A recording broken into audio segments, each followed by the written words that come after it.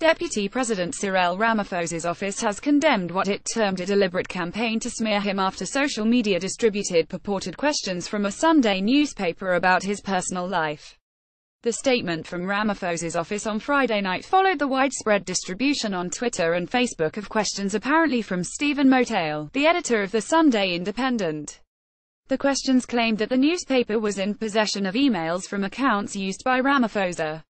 The emails detailed alleged extramarital affairs by the deputy president, who is in the running to be the next president of the ANC come the elective conference in December.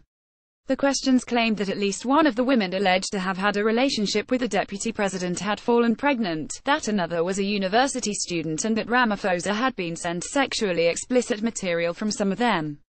Ramaphosa's spokesman Tyrone Seal said in the statement the office of the deputy president is aware of social media messages, which take the form of media inquiries from a Sunday newspaper, that make various claims about Deputy President Cyril Ramaphosa's personal life. There is no doubt that these messages have been circulated as part of a deliberate campaign to smear the person of the deputy president.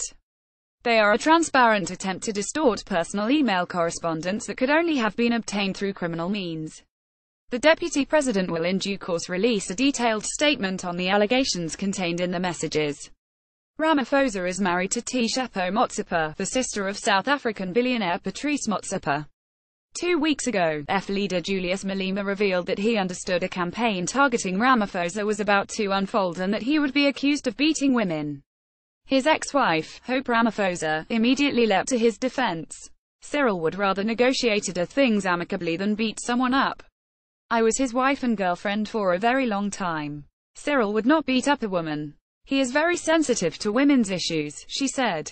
Last night Malema tweeted Ramaphosa, his wife's supporters will have to be extremely strong especially as they move closer to the conference. Dirty tricks on steroids.